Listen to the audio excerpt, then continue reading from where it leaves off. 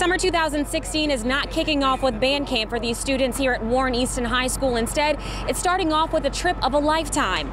They're heading to Cuba. With bags checked and packed, passports, instruments, and snacks, this group of about a dozen students was ready for the ultimate field trip. This journey is the kickoff of a 3-year cultural exchange between Warren Easton and the Conservatorio Esteban Celas in Santiago, Cuba. They'll spend a week with Cuban conservatory students in art, dance, and music classes, and of course get some time to see the sights. Almost gonna be like a regular school day, but you know, we're just in Cuba. Many of these Warren Easton kids are upperclassmen, so band trips are fairly standard.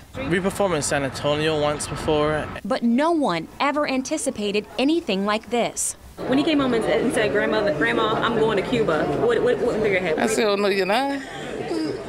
See, not Cuba, man. And his mom and my husband was, oh, yeah, that's real good. You know, I'm like, oh, Lord, jeez.